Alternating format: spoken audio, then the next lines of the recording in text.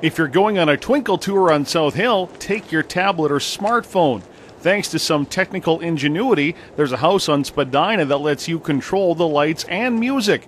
The idea is the brainchild of Ryan Brazeal and girlfriend Kyla Dusomme, along with their daughters. And then last year we had the idea to, well, let's see if we can get our Christmas lights on the internet, and basically spawn from there.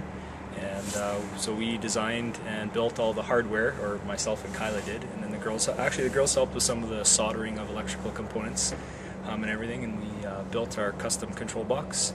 And then I've been busy doing some programming on the server side of it to get somebody with a web page or a smartphone can log into our web page and control our lights. One of the lights blinking, you hit the start, and then if you want it to go faster, you can't double click or else it'll zoom in, right?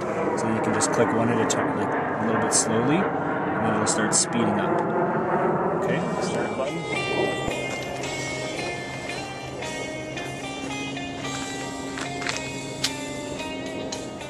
Ryan, his girlfriend Kyla Dusomme, and their daughters Ember, Megan, and Danny are inviting other kids interested in computers to join the Junior PI School, an after-school program just getting off the ground.